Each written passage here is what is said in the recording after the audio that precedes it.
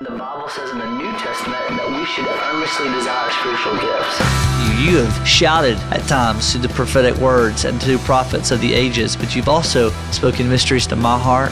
You've spoken mysteries to the people listening to this, and that those mysteries need to be known and need to be made known. We can hear your voice speak like the thunder through the mountains. Still we hear you in the whispers to our hearts. And you've revealed your mysteries through the prophets of the ages.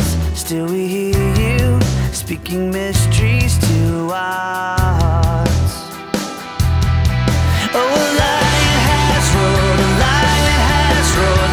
Who will not fear? Who will not fear?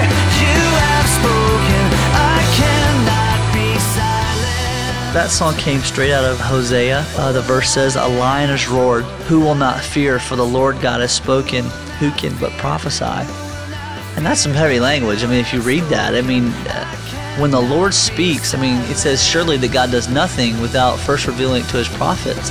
When we hear your voice speak, God will tremble, yeah, we'll respond in your presence. God, with reverence we proclaim. Oh, a lion has roared, a lion has roared. Who will not fear?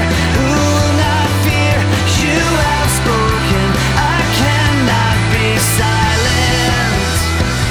And the Bible says in the New Testament that we should earnestly desire spiritual gifts. The song "A Lion Has Roared" is basically that principle. God, let me hear your voice. Let me speak what's on your heart. You know what I'm saying? Let me know your voice. I can hear you. You have shouted. Let me hear your voice. Let me speak your words, oh God.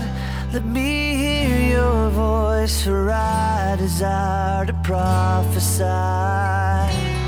Let me know your voice. Make it loudest in my life. Let me know your voice, for I desire to prophesy. Let me be your voice. That's the goal. Prophecy is to bring edification, to bring exhortation, and to bring comfort. And that might come through a word of wisdom. It might come through a discernment of spirits. It might come through a word of knowledge. But it also might just come through saying, hey man, that not only is Jesus here for you, but the body of Christ, I'm here for you. Call me if you need something.